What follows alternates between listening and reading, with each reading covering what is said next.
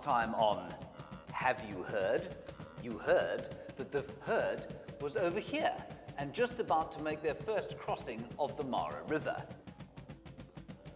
Now, zooming a little bit closer in, we can see this is where the wildebeest were massing, some 100,000 of them. Then, sometime during this week, they crossed over the river and they're now grazing on the plains over here and shortly to head north, I suspect, towards the main crossings up there.